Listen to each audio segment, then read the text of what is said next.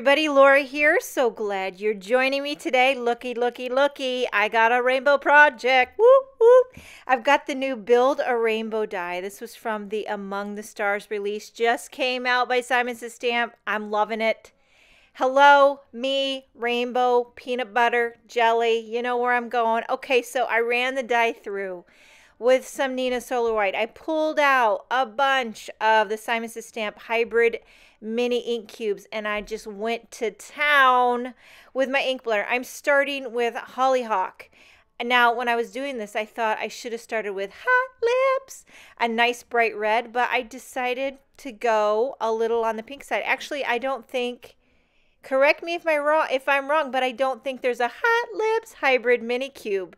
And that's probably the reason, because I just pulled out my cubes and I went from there. So as you can see, I started, I always say when I do ink blending to tap, tap, tap off the excess. But I noticed, because since I want it to be very, very, very dark on the edges of my rainbow, you really don't have to tap and be so careful. You can just dive right in, because you're going to try to make those ends of the rainbow as dark as you can and get lighter up towards the center. At least that's what I was trying to do. You could do it.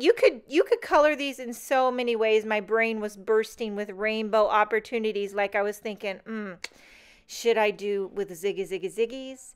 Should I do with my Copics? Should I do colored cardstock? Here's another idea I even thought.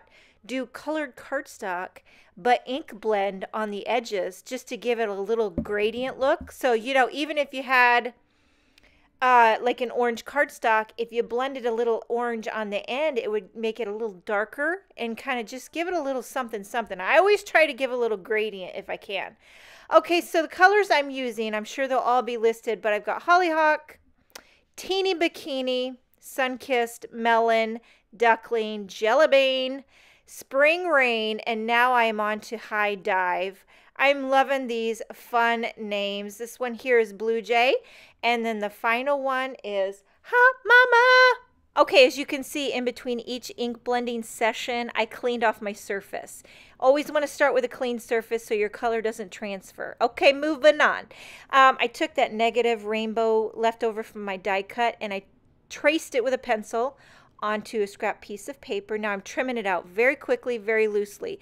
Went over the whole surface with my Tombow tape runner. And this was, like, to me, the best way, I thought, a quick and easy way to adhere my rainbow all together. I'm not sure if this is the best way, but in my little brain, this is the best way that, it was the first and best idea I came up with. And, I thought about glue, but then, you know how glue oozes? You always have oozy glue. I don't know about you, but I do. Do you guys ever get halfway through and you're right in the heat of making a card and your fingers are getting so sticky from the glue and your tweezers are getting sticky from the glue? I tell you what, about melts my eyelashes right off. And I can't even lay down my sequins because my tweezers are so sticky. Yeah. Anyway, moving on. Okay, so I'm trimming my rainbow right in half. And now the width of the rainbow is 5 inches. FYI. So if you just trim it at 2.5, you're going to get it perfectly centered, or 2 perfectly even halves. Yes. Okay, so I popped them up with some foam tape. Okay, so as you can see, this is a very clean and simple graphic card. Sometimes when I'm making cards like this, I almost feel like, ooh, it's too simple. I need to do something more complex. But you know what? Most of the time, these end up being my most favorite cards of all, just because they're happy, they're cheerful. I love a lot of white space with pops of color.